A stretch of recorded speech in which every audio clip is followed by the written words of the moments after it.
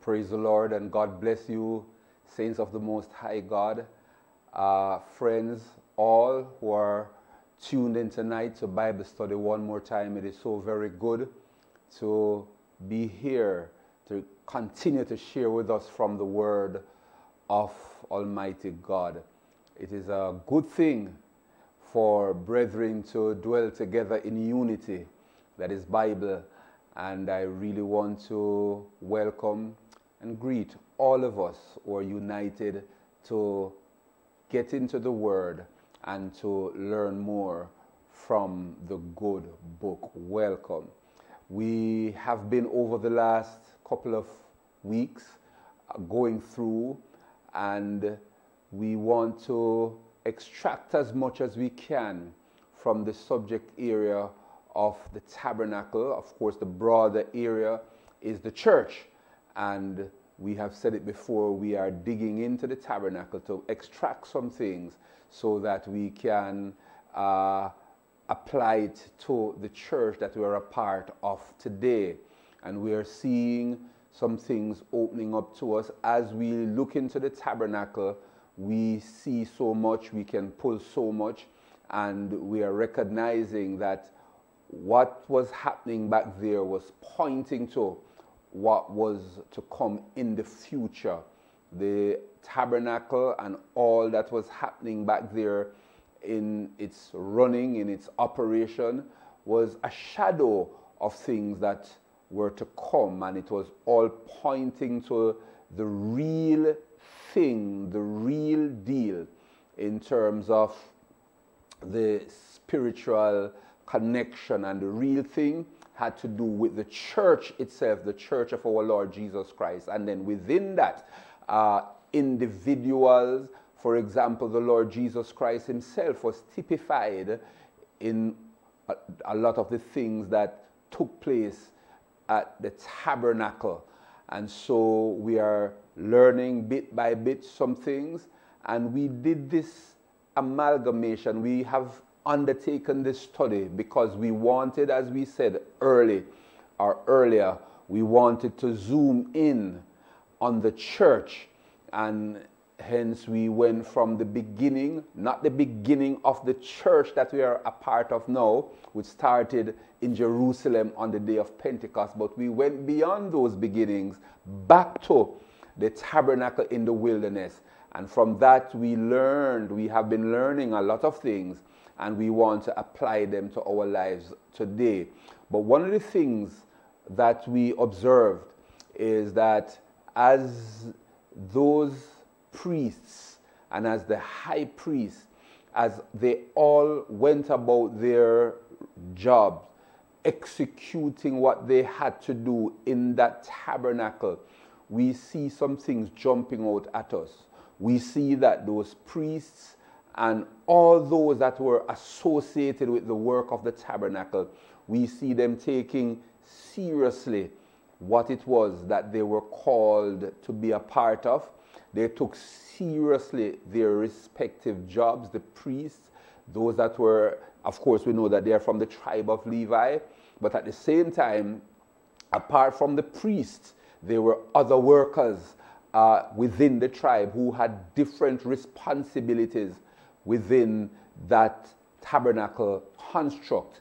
And what was important that we easily could pull out is that everyone associated with the tabernacle and with the whole tabernacle experience, they took their roles seriously. They understood that in carrying out their particular responsibility, it literally was a matter of life and death. We see where when individuals circumvented the prescribed way of approaching God, God had to destroy them. As we go through, we would have seen, maybe we have not touched it as yet, but we will make reference to it at some point. Nadab and Abihu, these were sons of Aaron. And of course, in carrying out the actual tabernacle procedure, they had to do it in a particular way. We know that no strange fire could come into the tabernacle, and if strange fire came in, there were consequences. We will touch on that to see what that represented and what it was all about. But the point is, they all took seriously the particular responsibility that they had being associated with the tabernacle. Similarly, as children of God, we are a part of the church, which we know now is the real image, the real deal. How much more ought we to take seriously our responsibility within the church of Jesus Christ? Know that we are saints, know that we are a part of the family of God. We ought to take seriously what we have to do, our roles, our ministry, our responsibilities as sons and daughters of God. We must take it seriously. Let us learn from what we are seeing in the tabernacle, how they did their thing with deportment, how they did their thing consistently, how they did their thing with dedication, how they did their thing with discipline. These are all things in terms of innate characteristics that does not change over time. And we apply these same things in our walk with God today. These are teachable issues. These are things that we must extract and we must embrace so that we can advance in our walk with God and know that we are walking in a particular way. All of this is signaling something to us, and the child of God that is serious, that seriously wants to serve Him, that seriously wants to walk with God, must learn from these examples, from the pattern and the plan and the purpose and the things that we are seeing in the tabernacle. We must learn and then know and appreciate and understand how to apply it to our Christian walk today. It is very important. We in this 21st century are living in a time, are living in an era, an environment in which anything goes within the church. We have seen over the years the watering down of the foundational gospel message. We have seen over the years the watering down of some biblical standards and biblical principles that were bedrock within the church over time. But we notice that as time passes and as the years roll on, things that once were sacrosanct, things that we would use the word to treat with and to deal with, we no longer use the word in that kind of way. So it now becomes a matter of, what I think or how I feel. And this is spread right across the globe. We are seeing church in a totally different light. It is what makes me comfortable. It is what I am happy with. It is what makes me smile and feel good within myself. If we observe, just look, and especially in the United States and Canada, North America, we have to be very careful, brothers and sisters, not saying that church is only in Jamaica or only in the Caribbean or only in Africa. The church of Jesus Christ is everywhere. But we must be very careful, we must be very keen, we must be very watchful and understand that it is not everyone that says, Lord, Lord. And we must therefore dig into the book and be like the Bereans who, having heard things, consulted with the scriptures to verify. And we are living in the day and the age when we must verify things that are presented over the internet and presented over television. We all are exposed to everything now. And so I want us to be very tactful and to be very discreet and to be in the Word so that all the things that come our way we can verify, because what you and I are in, what we are a part of, is a powerful, it's a magnificent gathering, a magnificent body, a body of believers, and we are called upon to follow as best as we can and with the truest of heart the things that are written in the Word. A whole lot of things are happening. A tremendous change is taking place in Christendom. But we must understand that there are some things that are foundational, that are fundamental to this walk with God. And by getting to the grassroots, getting to the foundation, understanding the principles that were established way back there in the tabernacle, we will see that we can ground ourselves in the church today and walk with God according to how He wants us to walk with Him. I noticed, and we saw it, that everything that Moses did, he tried and did what he had to do to make sure that it conformed to the pattern that God had given to him. Many times, a lot of the things is not up to us. There are things that we will, as a natural course, have to do as men, as we organize. But then there are some other things that we have no control over. And we have to learn to get into the Word and know that this is what the Word says. This is the instruction from the Lord that is unmovable. There are other things that we do as men, and fine, we will always have to do that in the course of ordering and conducting business. Again, that is fine. And whereas there are some things that we can do, there are other things that we cannot, because it is established and enshrined in the Word of God. Let us be careful that we treat it, that we just look back at the tabernacle and see how they took it. Amen. So that's the reason why we are going through the tabernacle in this particular way. In no way an exhaustive look at the tabernacle. There's so much more, but just to link it with us as Christians and with the church so that we can move on a little bit later on to deal with other issues related to the church of our Lord Jesus Christ. And that's why we are dealing with it in the way that we are dealing with it right now. So when we last met, we were on the particular furniture in the tabernacle, which was the lampstand, the golden lampstand. And we had indicated that that lampstand was the only item of light. It provided light for the priest in carrying out his function in the holy place. That golden lampstand was very important. Without it, the place would have been dark. Without it, the priest could not see to carry out his other duties in that holy place. And so we must understand, saints of God, that and we said it last week, that golden lampstand represents so much. It represented Jesus being the light of the world. He declared it that he was the light of the world. Amen. And Jesus being the light of the world, once we follow him, we cannot walk in darkness.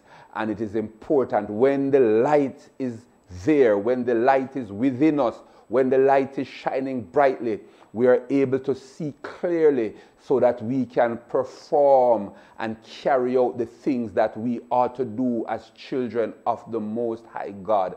When Jesus has lit up our lives, we cannot hide it and should not hide it under a bushel. Once it is hid, we are unable to navigate in the place, in the space that we should operate.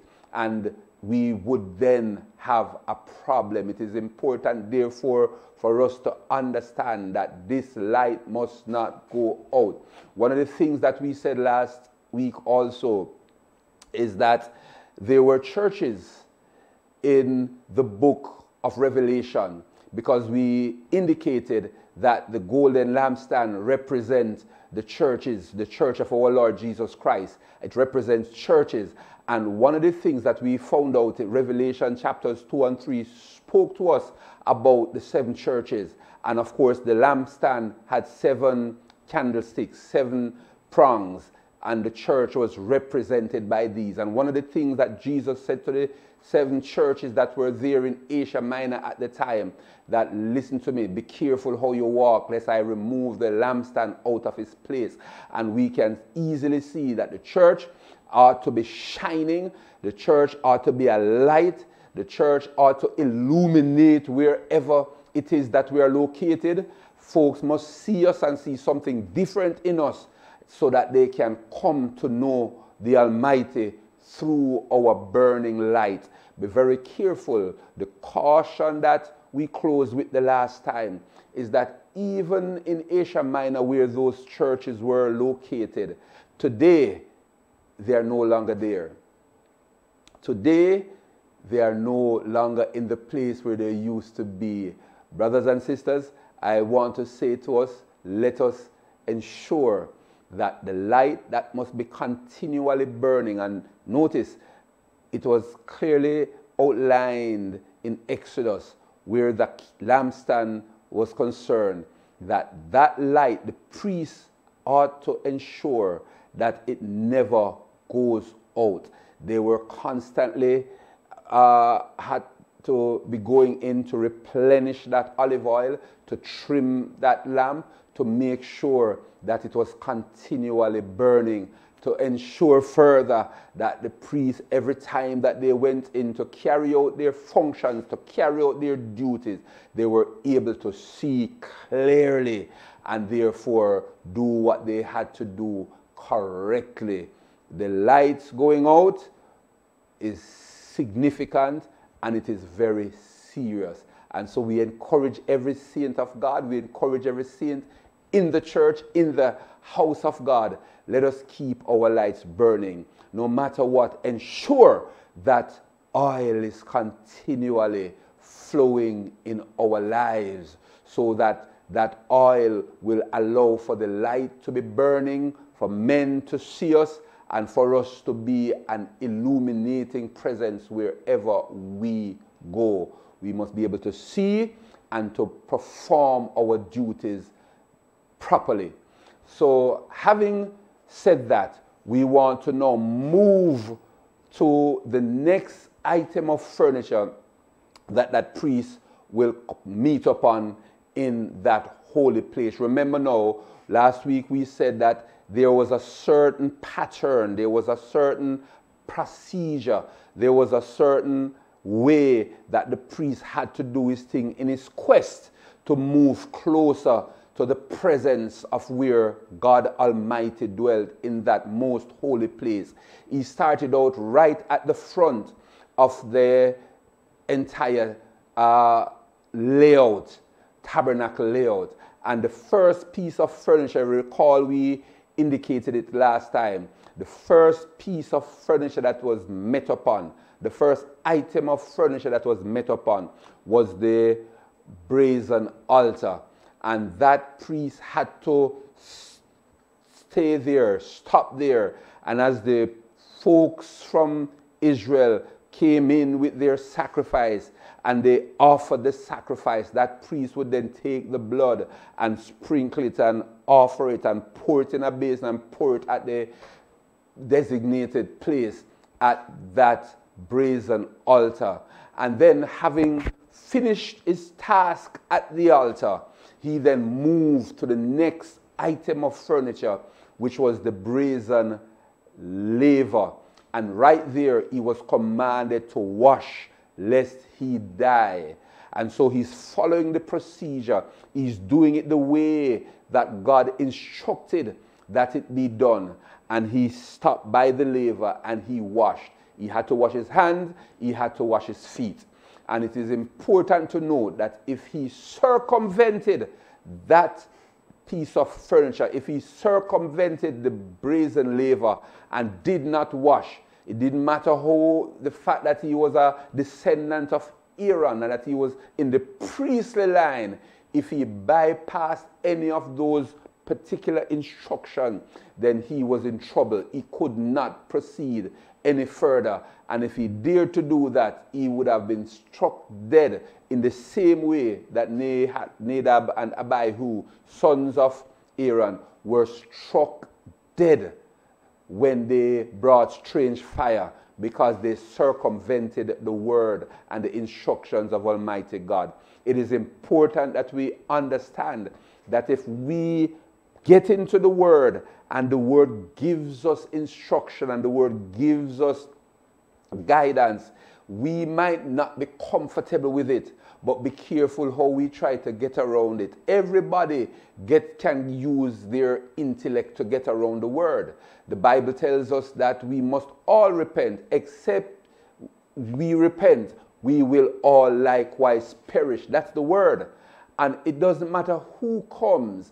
If a man say we can get around this whole repentance thing, because we don't need to have to break down, we don't need to have to kneel and bawl out to God. A man can just say, God, just take me as I am, or whatever, however he wants to put it. The Bible says, except we repent, we will all likewise perish. We cannot get around that. That is foundational. That is Bible. Be careful how we try to get around the word. Then the Bible said also, he that believeth and is baptized shall be saved. The Bible was clear in terms of the process of salvation. We must be very careful then how we try to get around it. And this is one of the things that we learn from studying the tabernacle. Be careful how we try to shortcut and circumvent the express commands, the express word given by Almighty God. It's very important. And so the priest, having finished at the brazen laver, he then went through the tabernacle door into the holy place. And as we said, as he went in the holy place, he met up on 3 items of furniture. To the left, he would have met upon the golden lampstand, which gave light to the entire area in that holy place. And we already dealt with that, and we saw the scriptures. We got a glimpse in a 3-dimensional way just to see how the entire lampstand was set up. And then we went through some things that gave us a sense of what the golden lampstand represented and all. But then, having finished at the golden lampstand, and the priest would have seen around, the lampstand was there, he made sure that oil was there and that the wick or whatever that would have been properly trimmed to ensure that the light is always burning. It ought not to go out at no time. And so, having done his due diligence right there, he then had to make a move to the next piece or item of furniture that was right there in the holy place over on the opposite side. And this was now the table of showbread. Let us look at the scripture and let us get a little glimpse now of the table of showbread, how it is structured, how it is the instruction that God gave them to set it up. We get a good 3-dimensional view of it, and then we are going to touch on some things of what it represents and how it impacts us as Christians even today, what it signifies, and take a good look and feel of the table of showbread. So we are taking our time now, and we are going through the entire tabernacle structure from the outer court, where there was the brazen altar, then the brazen laver. Now they have gone into the inner court, which is the holy place, and we are seeing the golden lampstand, and now that high priest has gone over to the table of showbread. What is the table of showbread? What is it about the table? What is it about the bread? What does this represent? Let us take a look at the command of the Lord and see what this thing was all about. Let's look to the slide right now. So that's the physical frontal feature of the table of showbread. The scripture there is Exodus 25, 23 to 30. And we just want us to have a 3-dimensional view of this, and then we go right into it. You shall also make a table of acacia wood. 2 cubits shall be its length, 1 cubit its width, and 1.5 cubits its height. And you shall overlay it with pure gold, and make a moulding of gold all around. You shall make for it a frame of a handbreadth all around, and you shall make a gold moulding for the frame all around. And you shall make for it 4 rings of gold, and put the rings on the 4 corners that are on its 4 legs. The rings shall be close to the frame, as holders for the poles to bear the table. And you shall make the poles of acacia wood, and overlay them with gold, that the table may be carried with them. You shall make its dishes, its pans, its pitchers, and its bowls for pouring. You shall make them of pure gold. You shall set the showbread on the table before me always.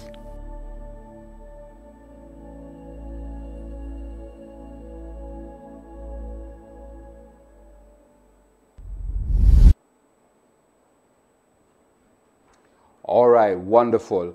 Now, the table of showbread, saints of God, typified the Lord's life and ministry. Of course, there are a number of things that we will get from the table of showbread and the bread itself, and we will see different things that they represent and symbolize. But the table itself, the table of showbread, typified the Lord's life and ministry.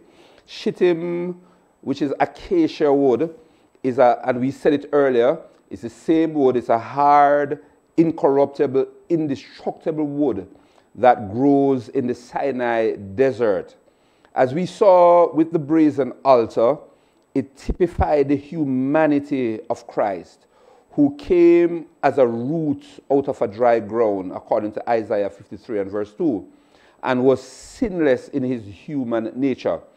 The indestructibility of the wood spoke of Christ in his humanity, as he withstood the fire of crucifixion and the decaying effect of the grave, and then his bodily resurrection.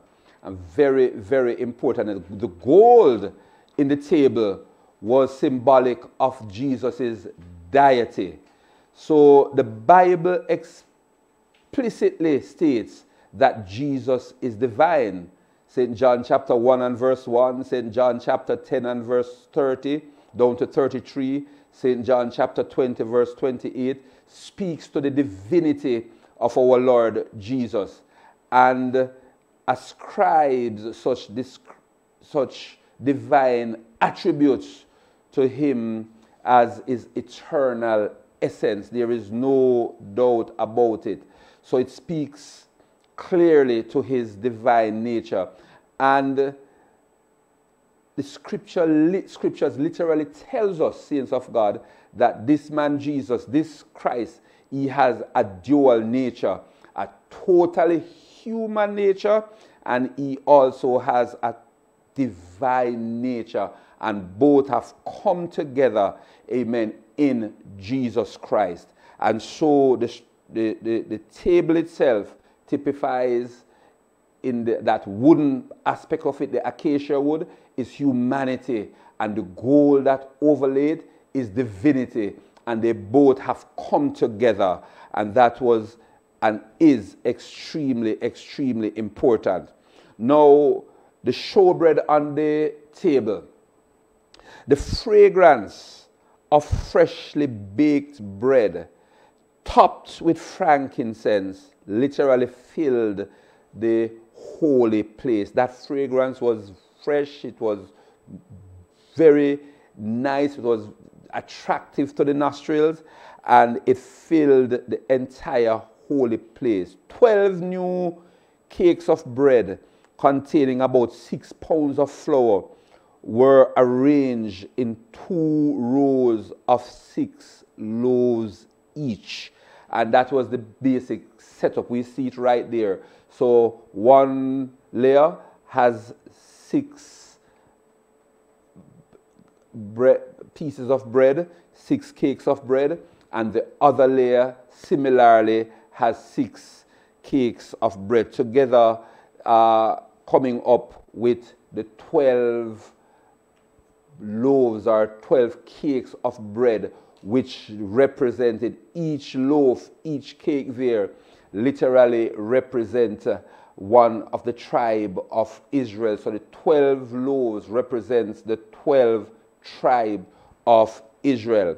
Now, the term showbread comes from a Hebrew word that means bread of the face or bread of presence, because the loaves were set before the face or the presence of Jehovah, who dwelt in the Holy of Holies, right? And as a meal offering from the children of Israel. Leviticus 24 and verse 8 actually outlines that. So God gazed with delight on the pure bread offering that sat continually before his face. So it was called the bread of face or the bread of presence. And God would gaze upon this. Now, one of the things we want to highlight, God gazed upon this with great delight. Now, bread is called the staff of life and is symbolic of life itself, right? The showbread was a foreshadowing of Jesus Christ, who is the true bread of life, giving unfailing sustenance to all who partake of him. He was, listen to this, he was born in the city of Bethlehem, and Bethlehem, as we all know, means house of bread. Amen. So Jesus is pictured as the bread of life in many places throughout the scriptures. Yes? In St. John chapter 6, he is referred to as the bread of life who came down from heaven to give life to everyone who accepts him. And we know that as a fact. That's Bible. The day before he revealed himself as the bread of life, Jesus performed the miracle of multiplying a young boy's 5 barley loaves into enough bread to feed 5,000 men. And then after the meal, 12 baskets full of bread remained. And this we see in St. John chapter 6, verses 1 to 14. It gives us that entire episode. So without a doubt, Jesus is literally the bread of life. And we are seeing it coming alive, the showbread on the table. Now, the showbread was produced from fine flour. Leviticus chapter 2 and verse 1. It tells us that, which speaks of the evenness and uniformity of the Lord's life and ministry. To make grain into fine flour, it must first be crushed, then it is grounded, then it is sifted. And this gives us a picture of the Lord's ministry. Jesus went through the sifting process of Satan's temptation. Note Matthew chapter 4, verses 1 to 11. And then the religious leaders testing him. Yet no sin was found in him. He went further through the crushing experiences when they scourged him, when they spat upon him, when they plucked his beard. And then finally he went through that crushing experience of crucifixion. St. Matthew chapter 27 verses 33 on gives us that entire episode, and all of this was for the sin of humankind. Now the refined flour was baked into loaves, another picture of Jesus who went through the fire of persecution, suffering, and then dying for us. Peter says it well. For Christ also, as once suffered for sins, the just for the unjust, that he might bring us to God, being put to death in the flesh, but made alive by the Spirit, After the loaves were placed on the table now, they were sprinkled, saints of God, with frankincense as a memorial, and the remainder was burned on the altar of incense as an offering to Jehovah. So we're seeing that the showbread on the table typified and represented the suffering of Jesus Christ. But then similarly, the same thing can be applied to the saints of the Most High God. It speaks to us being placed in an oven. We first were beaten. We then had to go through a process where the grain is crushed and ground and then sifted, just like what happened to the Lord Jesus. The very same thing, saints of God, happened to the saints of the Most High God. We have to be grounded. We have to be crushed. We have to be sifted. And when all of that process goes through, then that bread is, or that batter is placed in the oven. And whereas Jesus had his oven experience with them beating him and scourging him, plucking his beard, ours is a little different. We didn't have to go to a cross, but we have our own experiences, every one of us, as we go through the crucible, as we go through the testings and the trials. But all of this is to bring us and to bake us and to make us into acceptable bread that is there inside the holy place. Now, notice, and we said it earlier on, that this bread, having gone through all that process, it was sprinkled, on top of it was sprinkled frankincense. And this is very, very significant. Now, frankincense is a fragrant gum resin with a kind of silvery white cast. It was ground into powder and burned on the altar while the priests ate the showbread on the Sabbath. What was it about this bread, that this frankincense that was placed on the bread?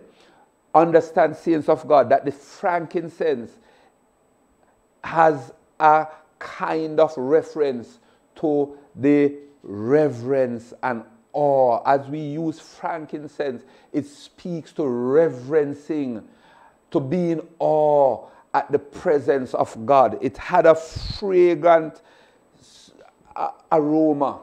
Yes, and what is happening here? It is speaking to us, first of all, being in the presence of God, reverencing the presence of God, standing in awe at his presence. And as we eat regularly, we start to recognize more and more who God is, and therefore stand in awe of the God that we serve.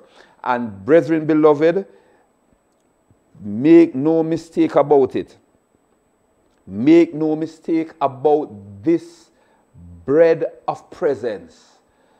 It speaks to us reverencing and standing in awe at the presence of Almighty God. We are going to go through testings. We are going to go through trials. We are going to go through the crucible that will cause us to wander.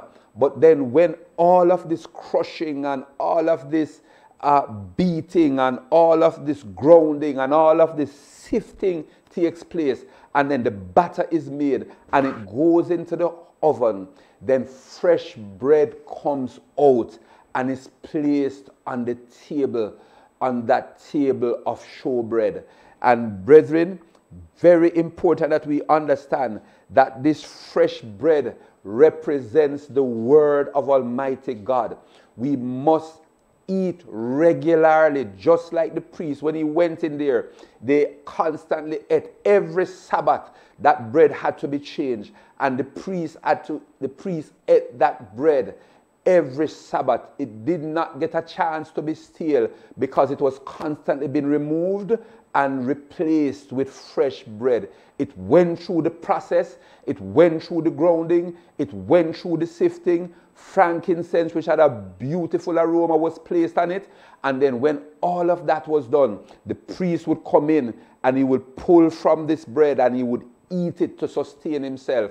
And so this is speaking, this bread with the frankincense is speaking of the word, speaks to us about the word of God. It signifies, it's symbolic, it's speaking about that word of God, which we must ensure is constantly fresh, constantly being taken in by us. We cannot afford to have stale bread on the table of showbread.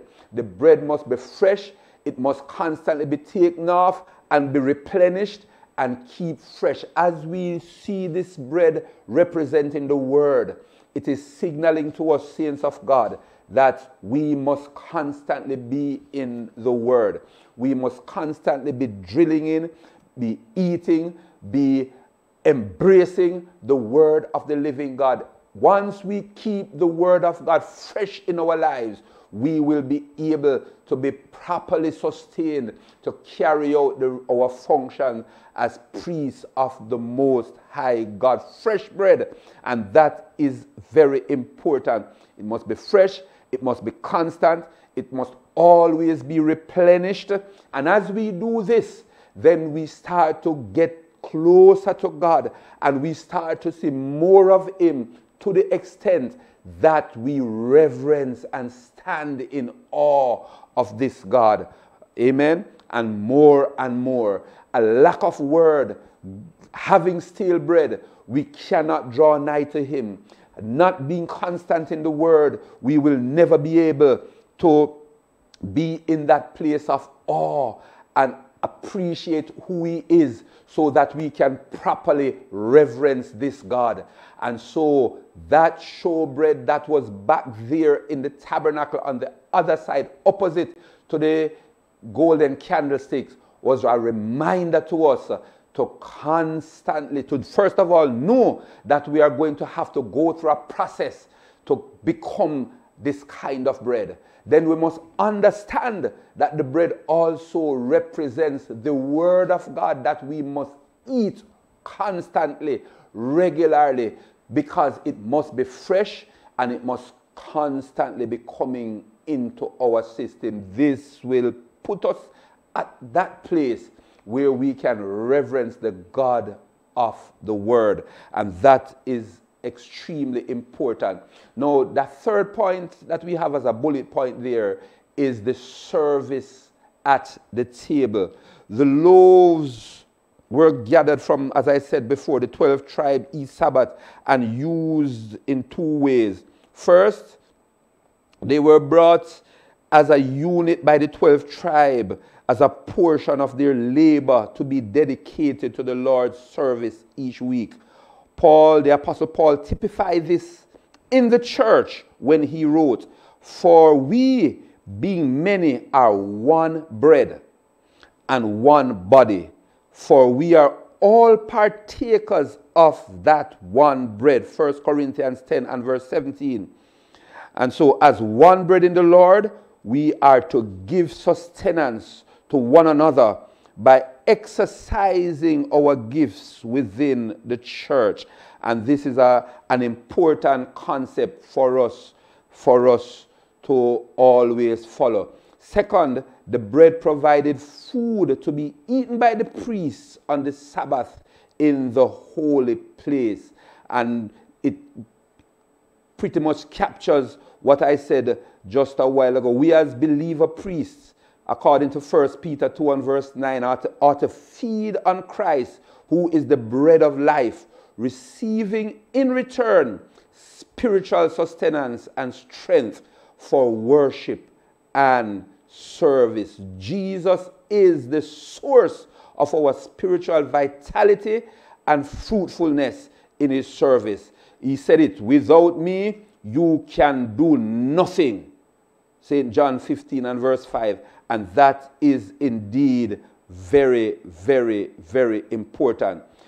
Today, many Christians are spiritually starving.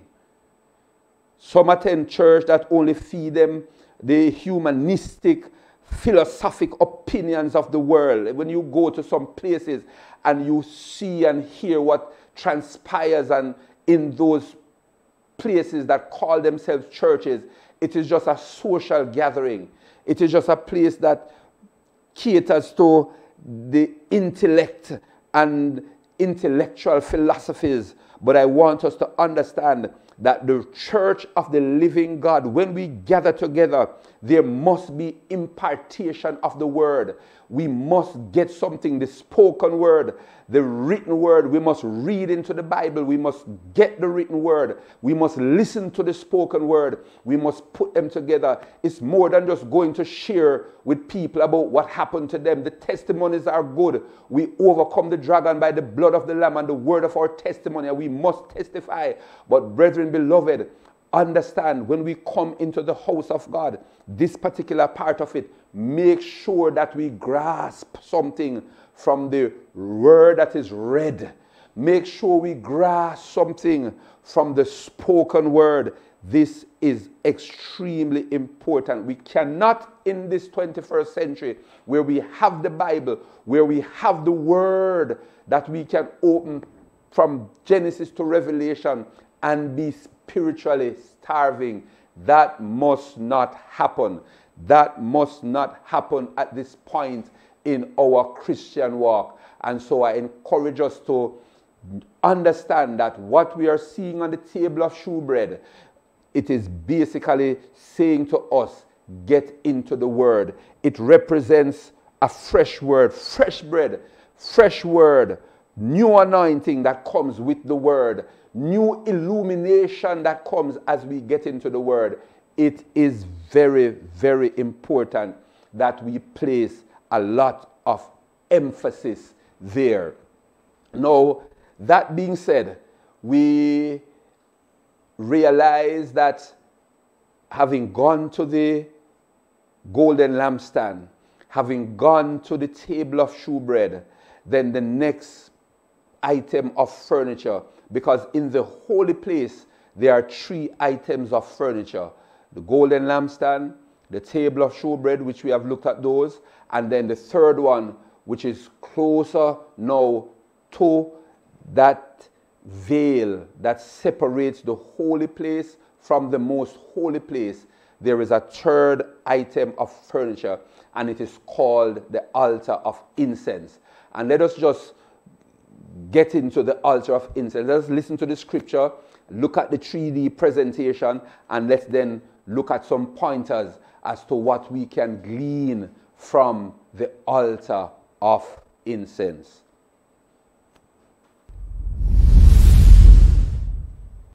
You shall make an altar to burn incense on. You shall make it of acacia wood. A cubit shall be its length, and a cubit its width. It shall be square, and 2 cubits shall be its height.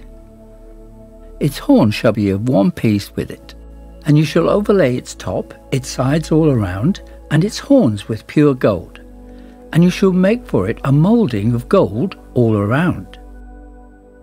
2 gold rings you shall make for it, under the moulding on both its sides. You shall place them on 2 sides, and they will be holders for the poles with which to bear it.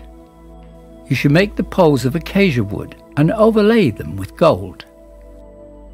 You shall put it before the veil, that is before the ark of the testimony, before the mercy seat that is over the testimony, where I will meet with you.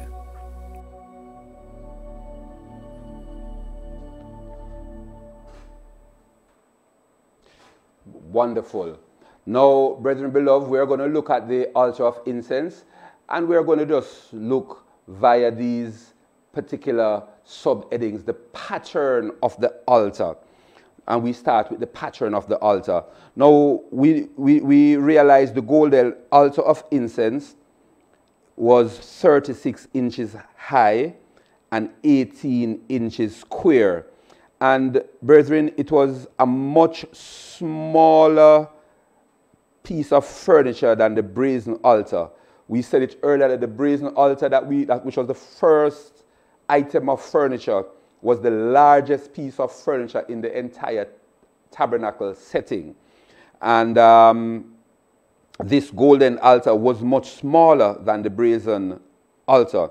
It was made of acacia wood covered with gold and had a horn at each corner. A gold rim encircled the top with gold rings at each corner. And acacia wood staves covered with gold were put through the rings to transport it. We saw it in the 3D presentation. Now, earlier we noted that acacia wood covered with gold was a picture of Christ's humanity and deity wedded into one person, for lack of a better term. And John expressed that union beautifully when he said, and he wrote it in St. John chapter 1, and the Word was made flesh and dwelt among us, and we beheld his glory, the glory as of the only begotten of the Father, full of grace and truth. St. John chapter 1 and verse 14.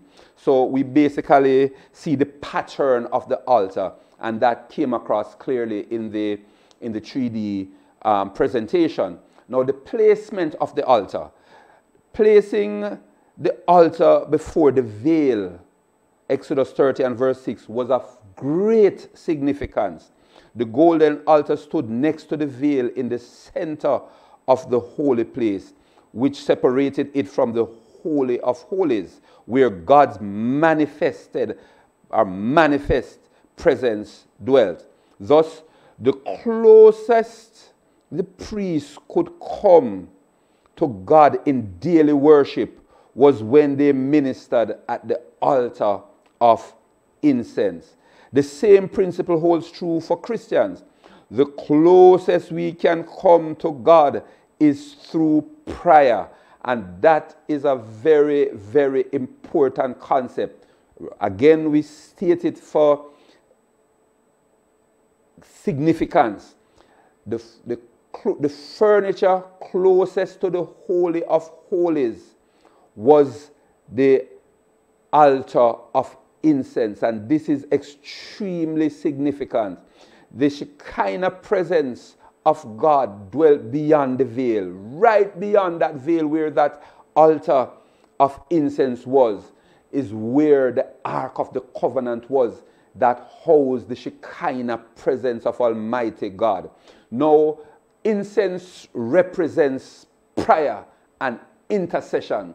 And so what we are picking up from this, that if we are going to be close to where the presence of God is, we are going to have to spend time at the altar of incense. You're talking about intercession. You're talking about prayer. You're talking about spending time there. It is the closest. It is what will ultimately take us into the very presence of Almighty God.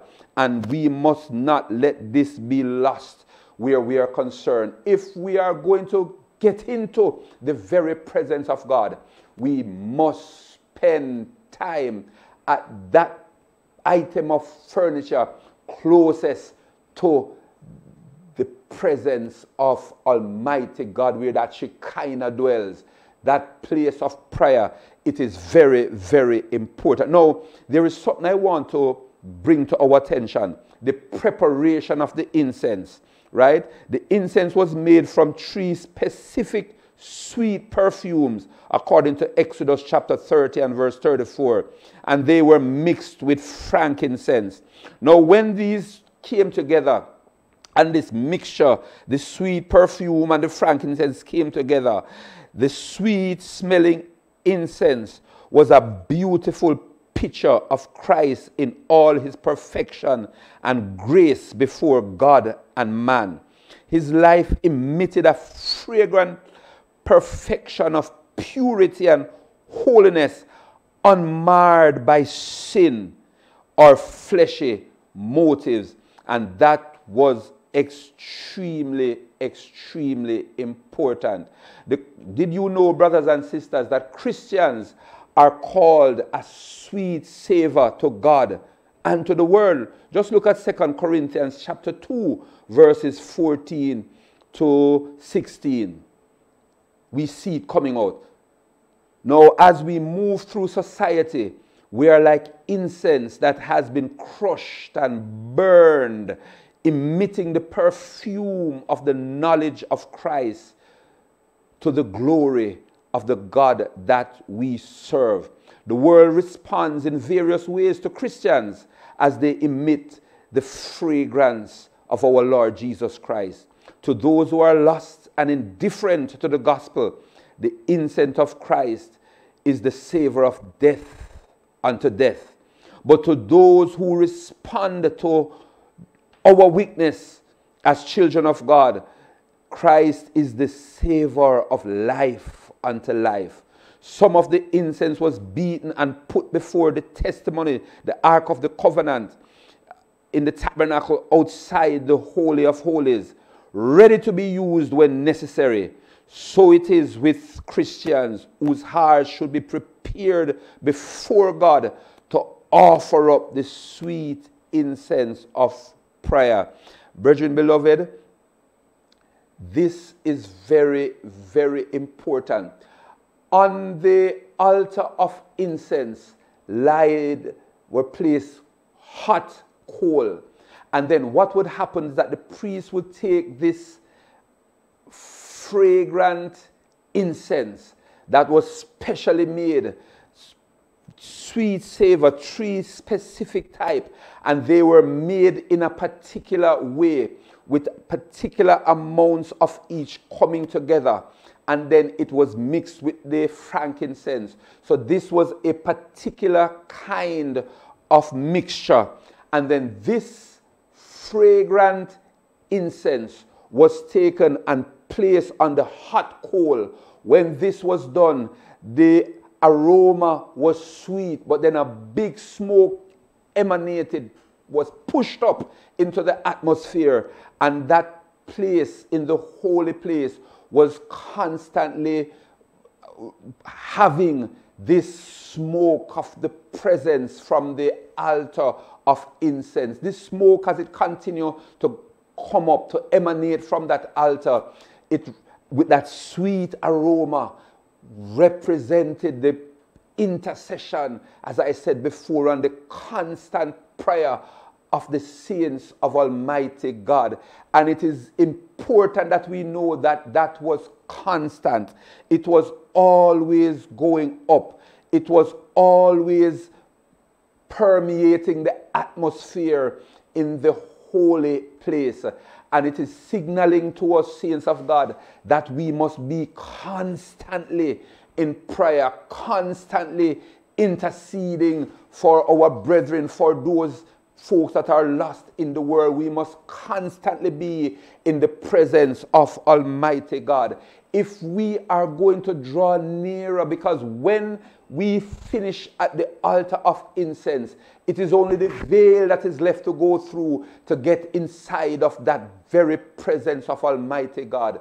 And so it is important that we recognize that intercessory prayer, that praying is something that is very, very important to the God who asks us and demands that we pray. He ensured that prayer is what ushers us into his very presence.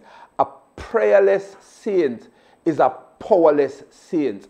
A saint who is not praying is a saint who is going to be far from the presence of Almighty God. And so it is important that we use this as a, what I would call, yardstick, so that we can know, saints of God, that if we are going to go into the presence of God, if we are going to abide in the presence of God, if we are going to be near to the Shekinah glory, the Shekinah presence of God, we have got to be people of prayer. We have got to be people of intercession. We have got to be people who make it our duty to pray and pray without ceasing. That is extremely important.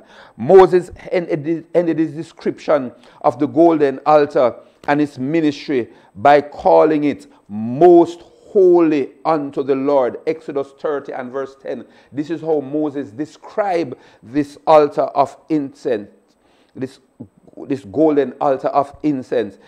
Most holy unto the Lord. Why?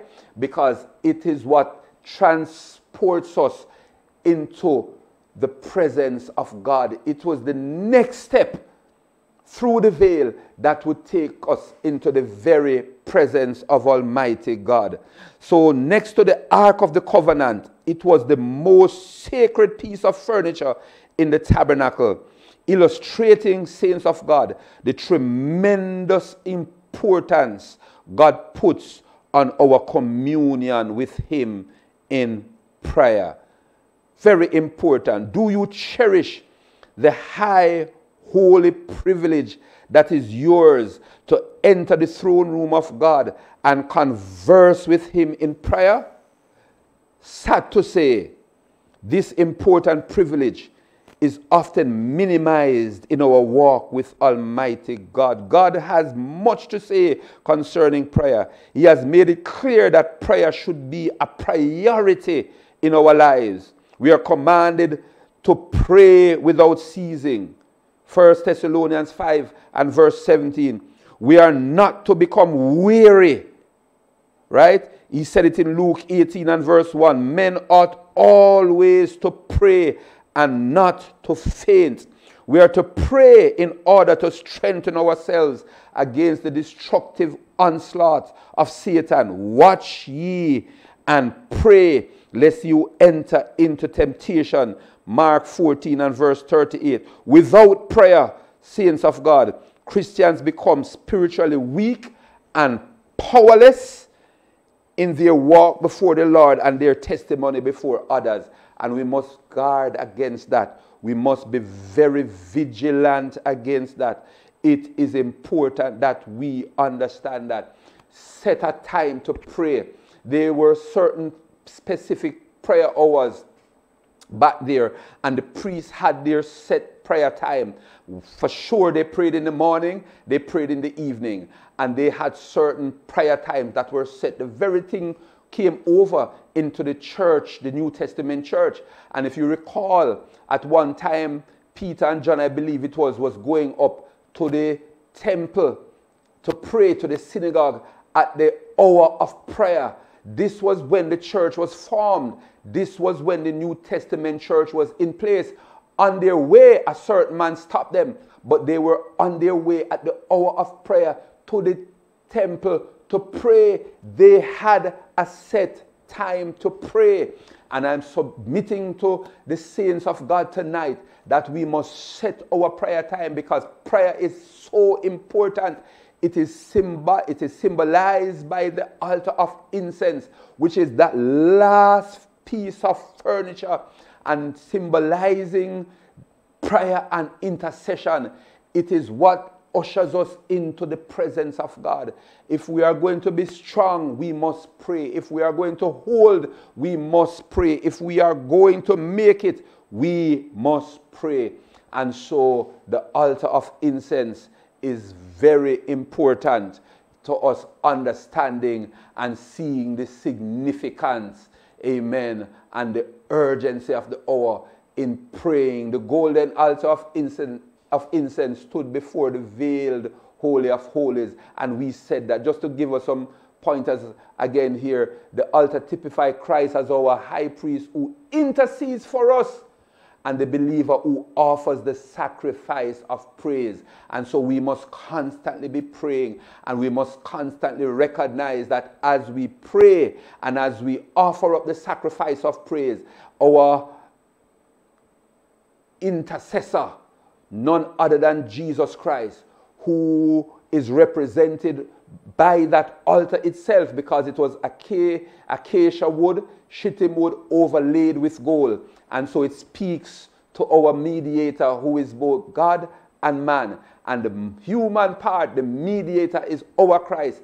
And he's there to receive our praise and prayer and present it to God, so that it becomes effective and God does what he has to do. I made the point earlier on that burning coals from the brazen altar were placed on the altar of incense, over which the sweet incense was poured daily. And then the smoke from the incense represents the prayer of God's people.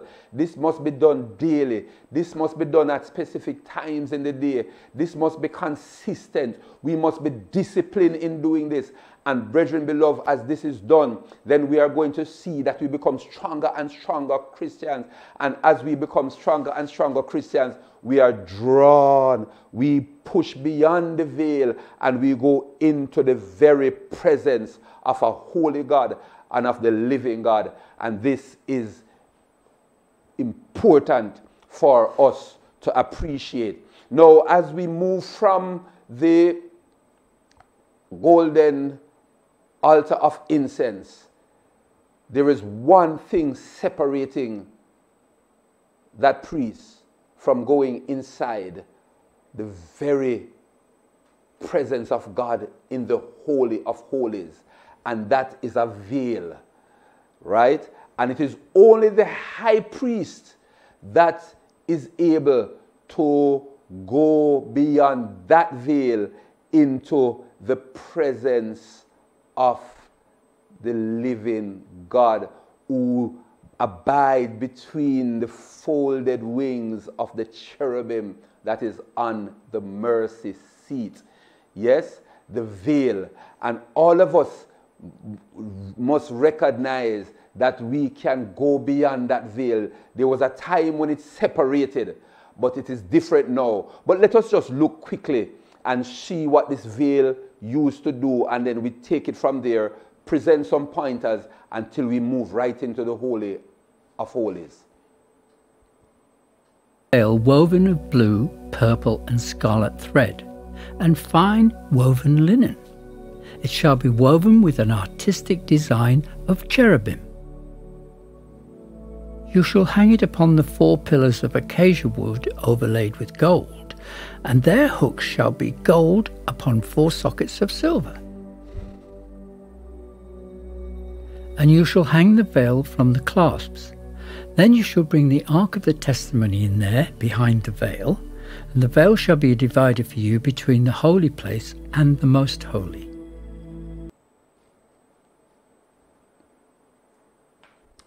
Wonderful, wonderful. Now, under the placement of the curtains, I want to make a point, a very important point. 3 curtains were placed strategically in the tabernacle, each one made of fine twined linen, into which twisted threads of blue, purple, and scarlet were interwoven. Although beautiful to the eye, the veiled entrance of the tabernacle was not to be objects of admiration. Rather, they performed 2 basic functions. All right, so the word veil means to separate, and this literally describes its ministry. The veil acted as a barrier between God and man, shutting God in and man out. Leviticus 16 verse 2 speaks to that.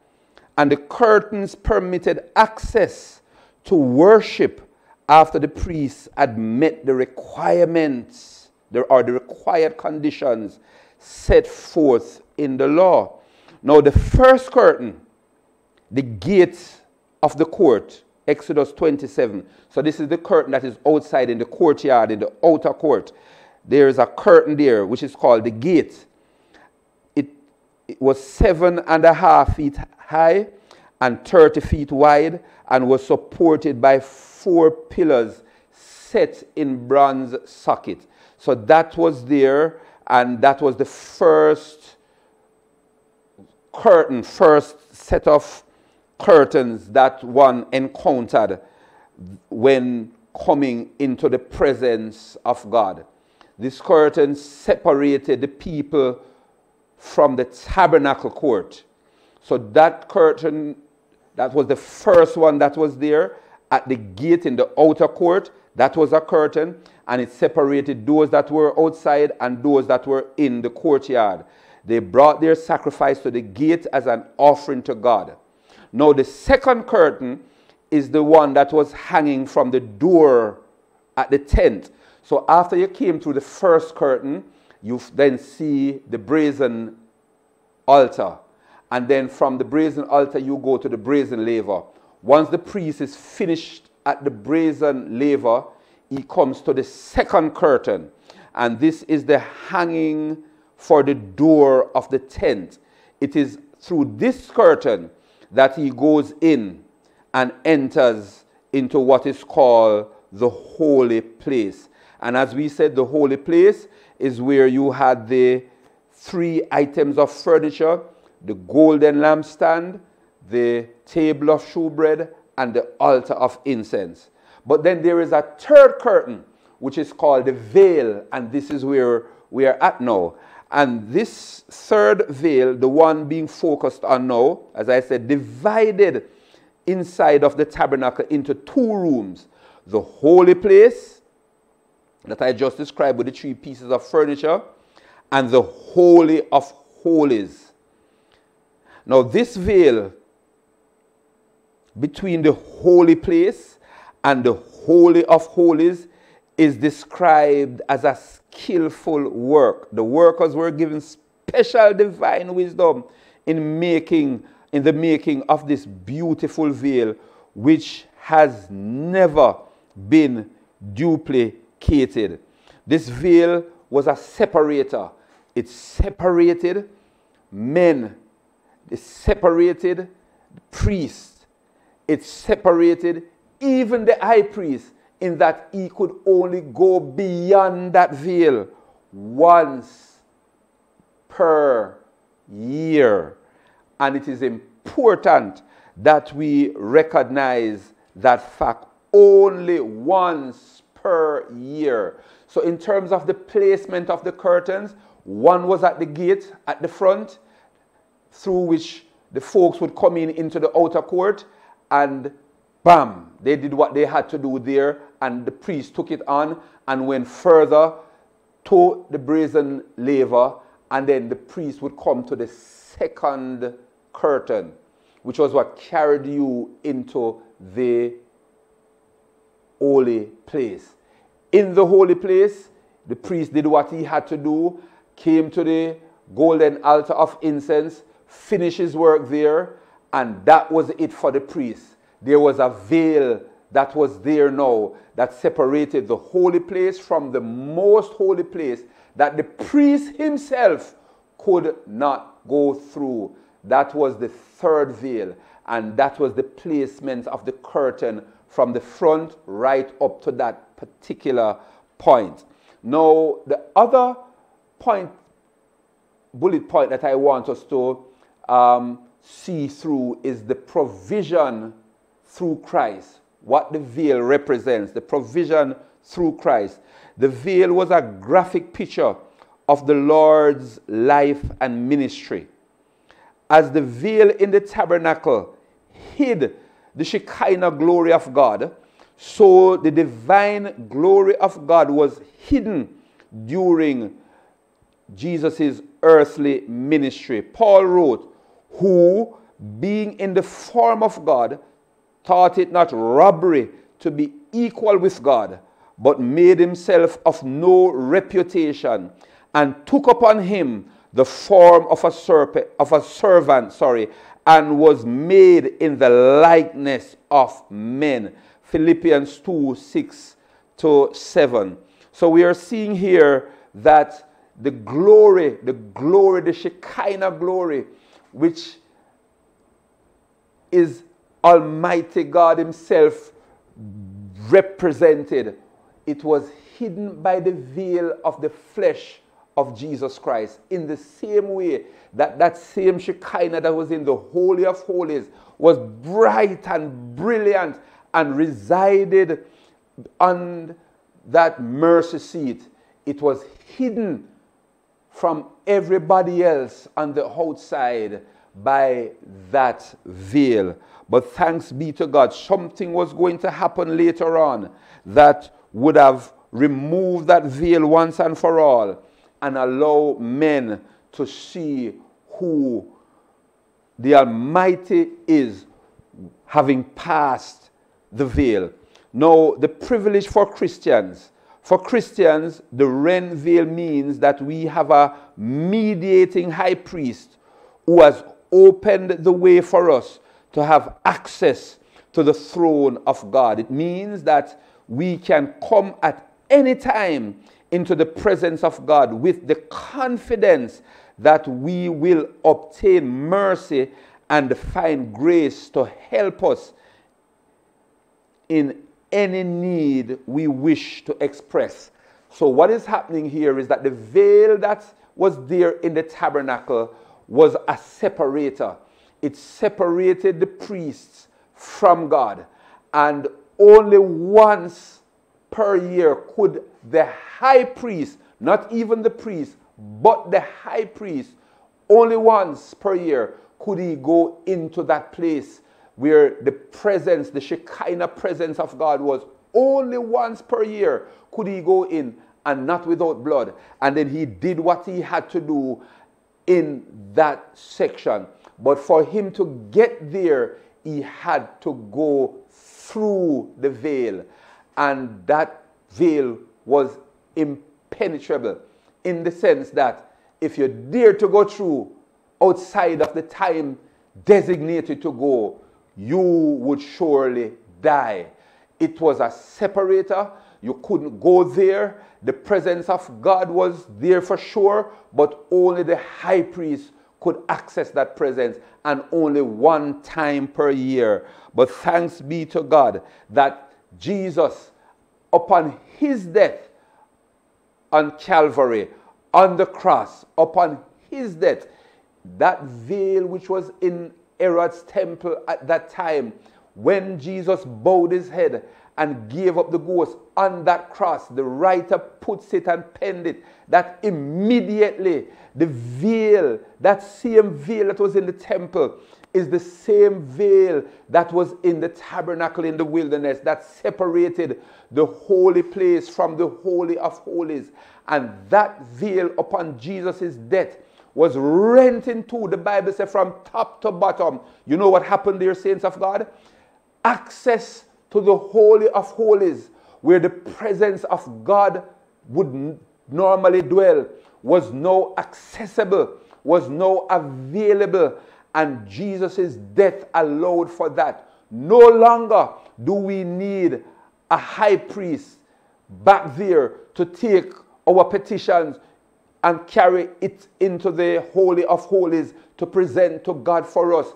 Jesus, our high priest, have once and for all torn the veil. In other words, he doesn't even carry it in that way that he goes for us and we cannot go.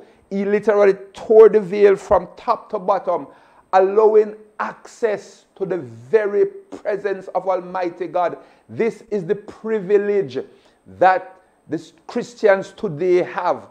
Back there, only the high priest could have gone beyond the veil. Today, Christians have the great privilege of walking right into the presence of the living God. And that is something that is very significant.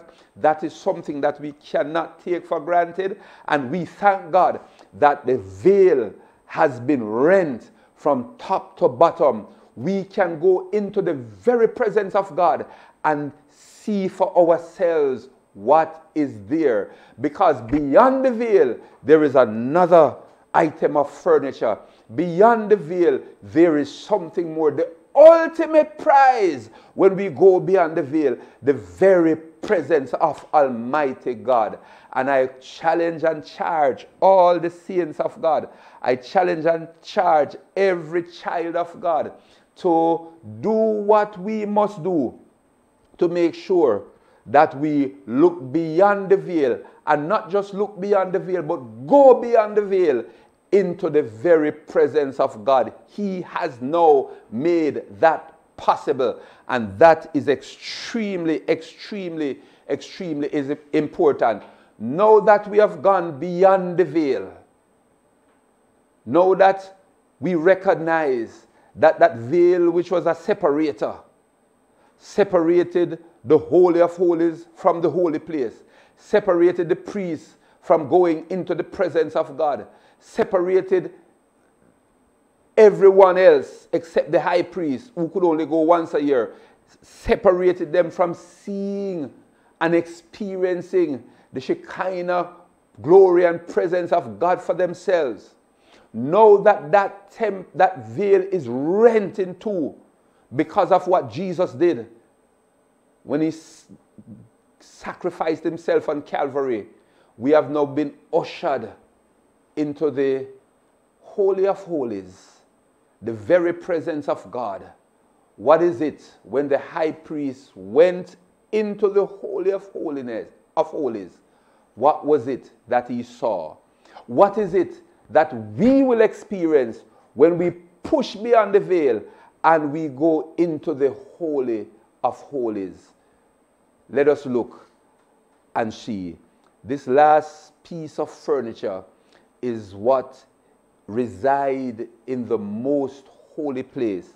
This last piece of furniture is what gives us a sense of how God operates and establish himself and inform us as to how we can approach this God and how glorious and magnificent and awesome this God is that we serve. The Ark of the Covenant, Exodus 25 and from 10 to about verse 22 gives us the description, the instruction that God gave to Moses to build it. And then we see how it comes together. And then we have a few pointers from there. And then we wrap up with this last piece of furniture and we move on from there. But let us just look at the Ark of the Covenant and see what it symbolizes and what it represents. And they shall make an ark of acacia wood. 2.5 cubits shall be its length, 1.5 cubits its width, and 1.5 cubits its height. And you shall overlay it with pure gold. Inside and out you shall overlay it, and shall make on it a moulding of gold all around. You shall cast 4 rings of gold for it, and put them in its 4 corners. 2 rings shall be on one side, 2 rings on the other side. And you shall make the poles of acacia wood, and overlay them with gold. You shall put the poles into the rings on the sides of the ark, that the ark may be carried by them. The poles shall be in the rings of the ark, they shall not be taken from it. And you shall put into the ark the testimony which I will give you. You shall make a mercy seat of pure gold. 2.5 cubits shall be its length, and 1.5 cubits its width. And you shall make 2 cherubim of gold. Of hammered work you shall make them at the 2 ends of the mercy seat. Make 1 cherub at one end, and the other cherub at the other end. You shall make the cherubim at the 2 ends of it one piece with the mercy seat. And the cherubim shall stretch out their wings above, covering the mercy seat with their wings, and they shall face one another. The faces of the cherubim shall be toward the mercy seat. You shall put the mercy seat on top of the ark, and in the ark you shall put the testimony that I will give you. And there I will meet with you, and I will speak with you from above the mercy seat. From between the 2 cherubim which are on the ark of the testimony, about everything which I will give you in the commandment to the children of Israel. Amen, amen, amen. And so the construction of the ark, praise God. Now the ark was symbolic of God's throne and presence, making it the most sacred article of furniture in the tabernacle. In fact, the tabernacle was built to house the Ark of the Covenant so that God could dwell among his people. All right? So it's important that we understand all that we have seen before, all that we have discussed before, everything from the brazen altar to the brazen laver coming all the way into the holy place with all the other items of furniture, the golden lampstand, the table of showbread, the altar of incense. All of these things were put in place, and the tents and everything set up for one main purpose. And that main purpose was to house the Ark of the Covenant, where the presence of God resides. It is all about the presence of the Lord. And it was the first item of furniture made after God instructed Moses to build the tabernacle. Exodus 25, 8 to 10. So when God gave the instruction to build the tabernacle and everything, the first thing that was built was the Ark of the Covenant. And that was very significant. Now, the Ark was called by many names. It was known as the Ark of the Testimony because it was where the two tables of the law were kept. The Ark of the Covenant, speaking of God's covenant relationship with his people. The Ark of God, the Ark of the Lord God, the Holy Ark, and the Ark of thy strength. All of these things it was called. And it has its specific reasons why they were given these specific names.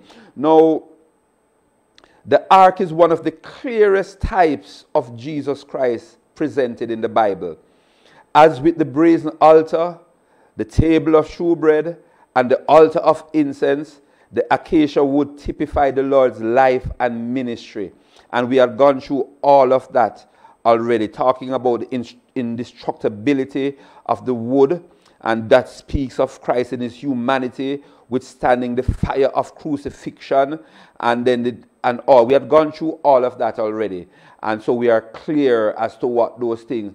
Now, we also went through the fact that the ark of wood overlaid with gold typifies the divine and the human nature of our Lord, that he possesses. So we had gone through all of that. Now, the ark in the Holy of Holies was symbolic of the Lord's glory in two ways.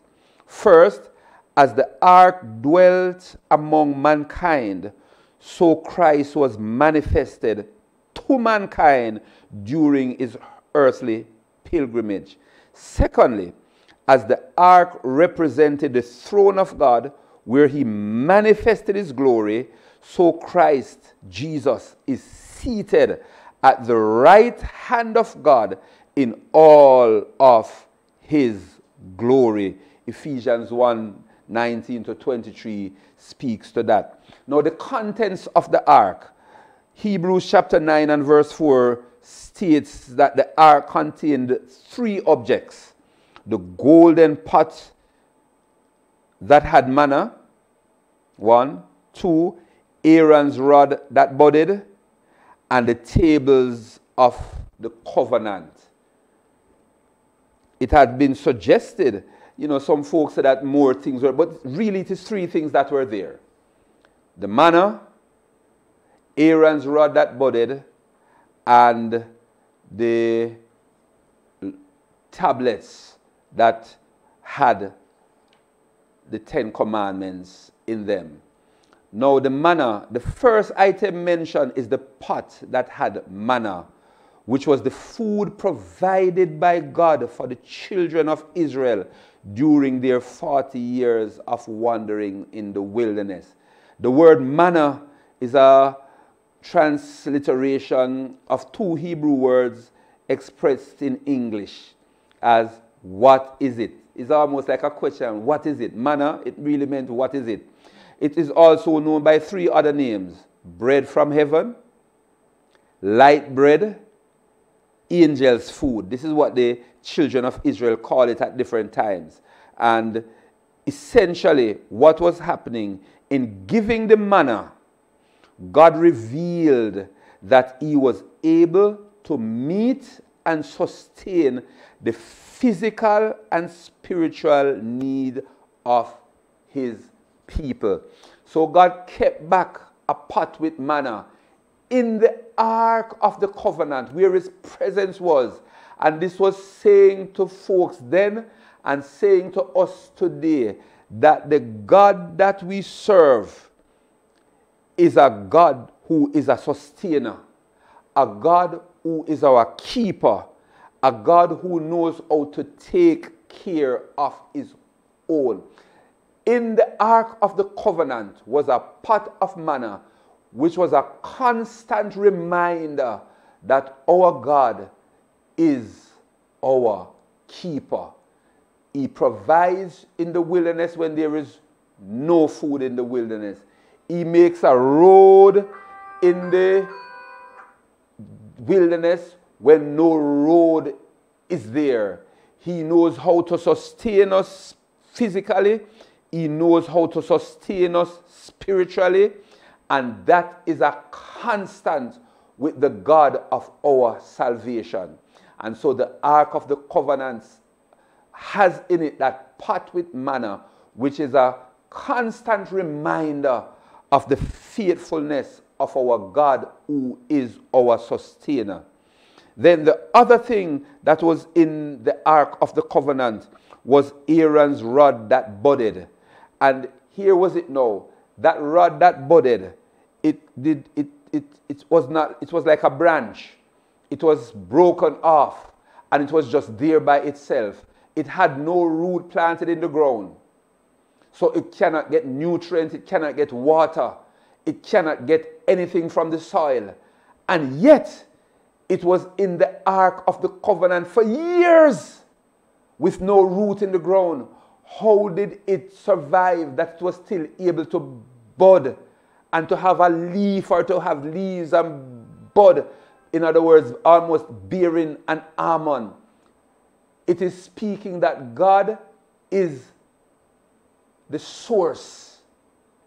We don't need the earth and the nutrients from the earth.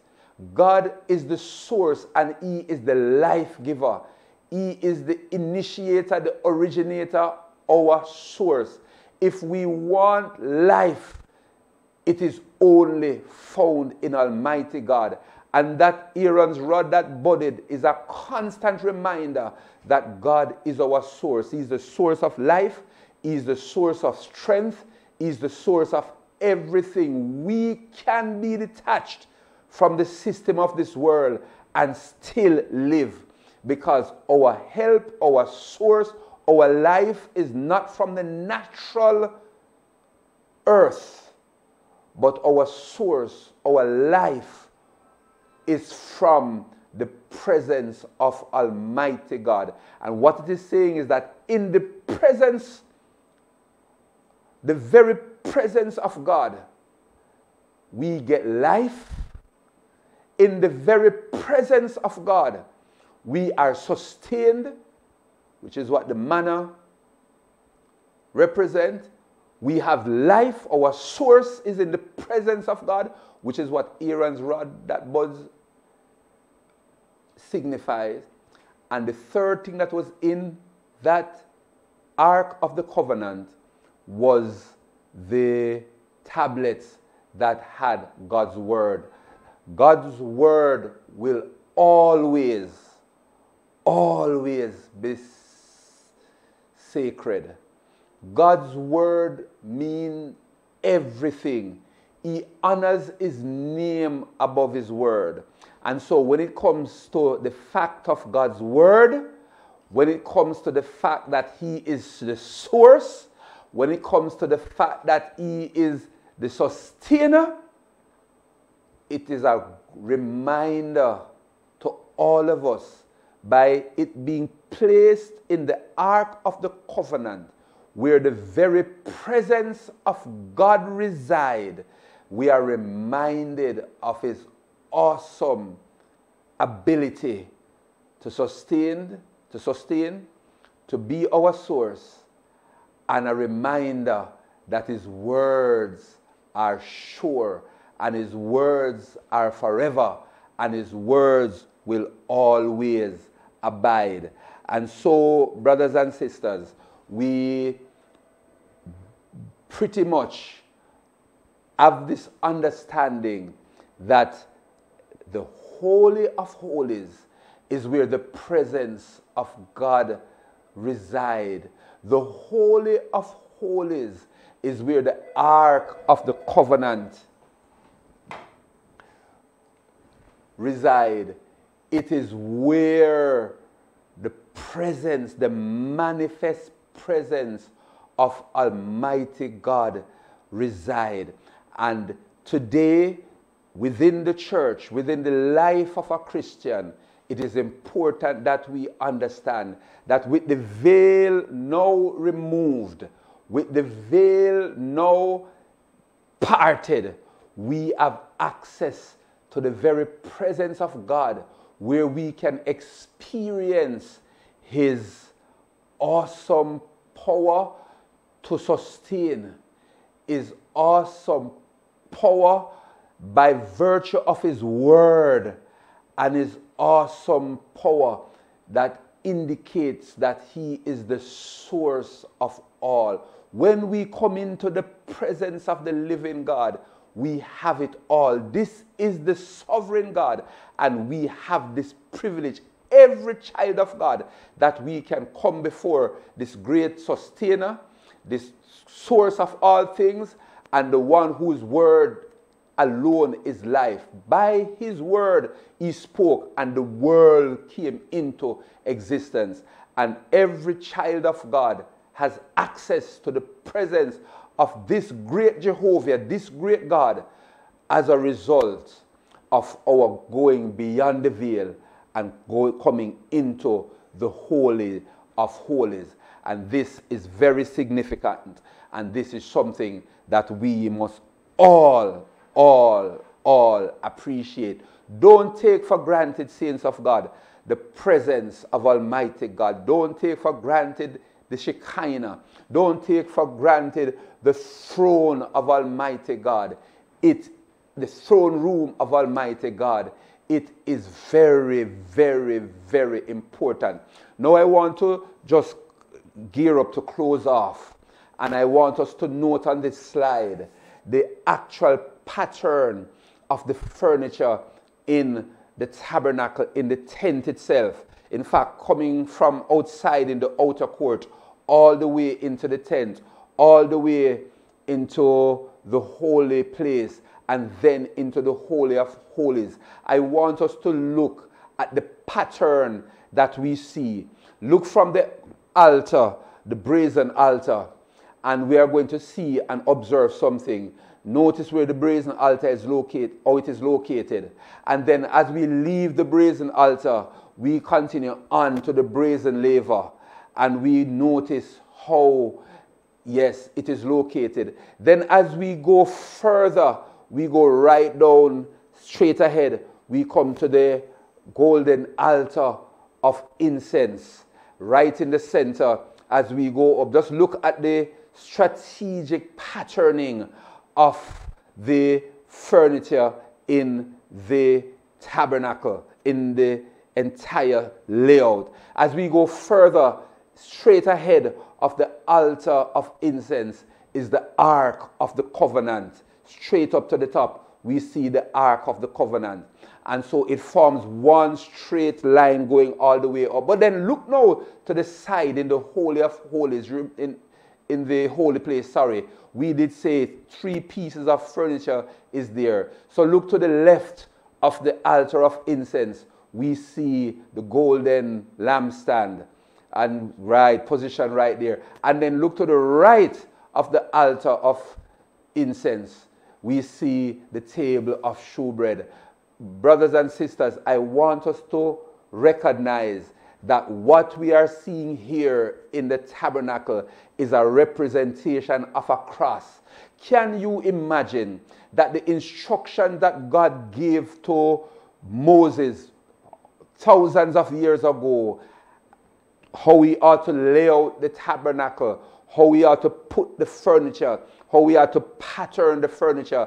When we look at it, it literally has a cross in terms of the layout of those pieces of furniture. Can't we see that God Almighty were put together and indicated to us, showed us that a cross was coming all that you are seeing here is going to be subsumed in a cross.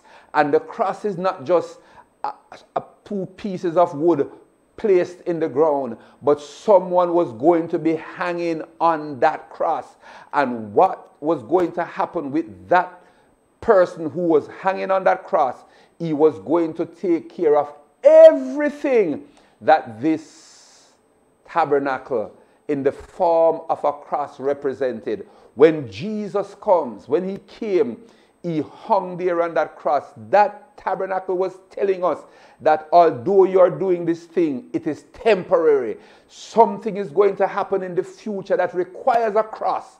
And when that cross is set up and that sacrifice is placed on that cross, it was going to once and for all take care of everything that we are seeing happening in the tabernacle. And it all came to its final. The head came to bump. It all came to a crescendo on that day when Jesus was taken and by wicked hands was crucified and spread out on the cross. Brothers and sisters, this is what was happening. This is what was happening from we started this subject area of the tabernacle in dealing with the church. This is what was happening. Everything was pointing, literally pointing to Calvary and what Jesus was about or would have accomplished in the future. Yes, everything was pointing to Calvary and salvation itself. When Jesus died on the cross and his blood was shed, it represented the blood of the lambs that were slain year upon year upon year back then. Jesus, when he died, he represented the high priest, because one high priest had to go into the Holy of Holies. And what actually happened? Look at who Jesus is. Look at what Jesus has done. For the temple sacrifice to be properly executed, you needed a lamb. You needed blood. You needed a high priest. You needed the actual altar, the actual Ark of the Covenant, which represented the presence of God. So you need a God who was going to accept the sacrifice that the high priest came to offer. You needed a lamb for the high priest to take that lamb and shed the blood. You actually needed blood that had to be shed. But then before all of that happened, the blood that was shed, it had to be shed on an altar. So you needed an altar, you needed the lamb, you needed blood, you needed a high priest, and you had to have God who accepted it all. Can we recognize and appreciate that Jesus was all of those? He was, the altar was the cross that Jesus died on. He was the lamb. His blood was what was presented. He was the high priest that presented everything to the God, and he was the God, so that he was the high priest that presented everything to himself. Brothers and sisters, believe it or not, God Almighty by himself purchased our salvation. He became everything, because no other blood could have done it. No other man could have done it. No other God was there to accept it. And he had to do this thing, roll up his sleeve, and did the entire salvation process and plan by himself. So he became man to be the lamb. And that lamb became the high priest. And that lamb shed the blood. And the high priest took his blood. So Jesus became the lamb, shed his blood, took his own blood, and did everything all by himself. What a God. What a high priest. What a sacrifice. What an awesome salvation experience. This is absolutely awesome. And we glorify God and we thank Him for what He has done. And brothers and sisters, there is still more that we can extract. And we will extract a few things more when we meet again. And then we wrap up this presentation on the tabernacle and then move on into the church so that we can continue our examination of the church of Jesus Christ. We call it quits for this evening. We bring it to a close. And God's willing, next week, same time, we continue with our Bible study series on the church. And so we say thank you for tuning in. God bless you. And we close for the evening. But let us keep ourselves focused. Let us focus on Jesus. Let us understand who we are. Let us look back on the tabernacle to see exactly what was there and what it represented and who we are and how we ought to live our lives as Christians. And from there, we can become better Christians and draw nearer and nearer to Almighty God. God bless you. Thank you for making it Bible study one more time. To take the time out and to go over and over and over until we grasp and until we catch this thing. Help us to apply it to our lives so that our lives will become greater. So we will desire you more and we will desire your presence more and we will become better and greater Christians. Have your own way. Lead us in the right way, in the right path, in the path of righteousness for your name's sake. We bless you, we honor you, we glorify you, great God. In Jesus' name, amen and amen. Praise God. Praise God. God richly bless you. Thanks again for making it Bible study. God's willing, next week we pick up again as we continue our series, our Bible study series on the church. God bless you in Jesus' name. Amen.